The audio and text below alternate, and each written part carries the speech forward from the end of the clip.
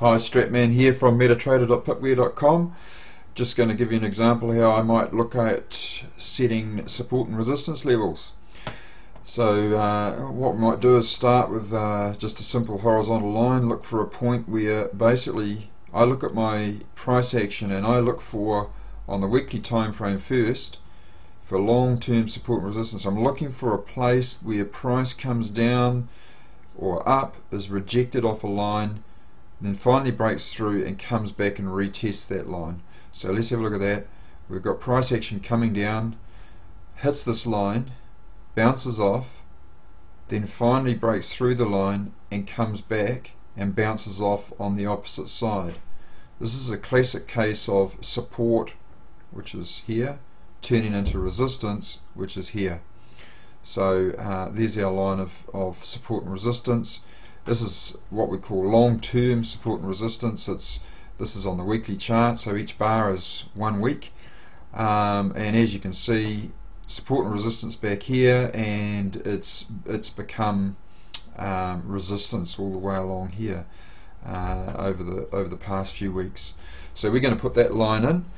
While we're at the weekly time frame, any little movement or adjustment on this is quite a large number of pips out here on the side. So we're really, support and resistance is really a band, and we're just looking for the best kind of fit at the moment, and that kind of fits the picture right now. When we get down to the daily time frame, which we're going to do in a sec, we might adjust this slightly for where we are right now. We have another line that we'll add in about here. Again, long-term support and resistance again. We've got resistance here, broken through here, turning into support, and we've got another few candles here. What are we looking for? How many touches? Well, hopefully we've got more than about 3 touches, and we're seeing it come down one way and then being rejected the other way. So there's 2 points. As we can see, over the last few weeks, currency's been range bound. Let's see if we can find another point that we can add in. Maybe another point about there. We're looking for a point where price bounces backwards and forwards between one side and another.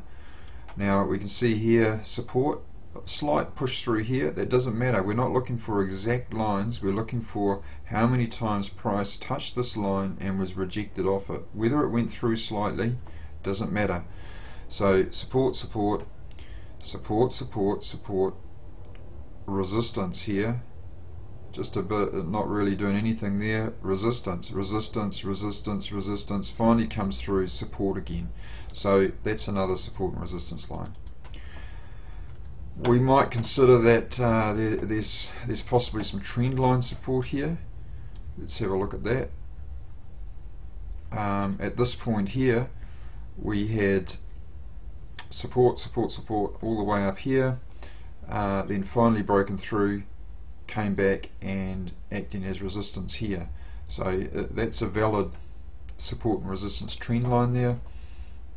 We may be able to consider this one here being something similar, and we're looking for places where we might be able to draw it back and see similar things happening. So even here we can see over a longer term this could potentially be a support and resistance trend line. We've got a lot of resistance here, resistance finally breaking through, coming down, support, resistance. So potentially this could be the way this continues up and have a struggle getting through there. Now that we've drawn a few lines there to get an idea, let's go down to the daily time frame. On the daily time frame, we may want to make some small adjustments, like on this one here. We want to get the best number of touches on our line. So we go down further,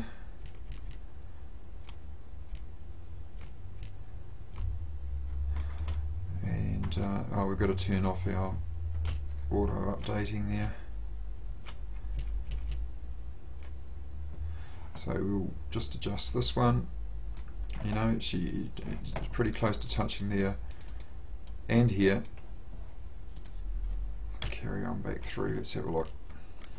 So we've got support all the way through here, support through here, resistance through here, we get out through here, support and support, turning into resistance. We've had a try at breaking through this support, but it rejected off it, finally broke through, bounced off, it became resistance. So, and now we're looking at resistance all the way through here. We may have an opportunity to draw another horizontal line once we're down into the 1 hour, the daily. We've got a clear point here where more recently over the last few weeks we've got support, resistance, resistance. So this is a clear line of support and resistance to me. We might have another one somewhere in here. It's looking like a good opportunity as well. So I would draw this. Clearly a lot of hitting against that point there. Support, resistance there.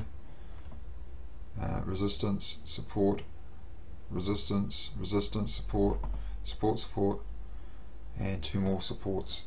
So we'll take that as a valid point. We'll go down to the 4 hourly. We find we've got we might need to do some small adjustments, but they're looking pretty good. All good support there.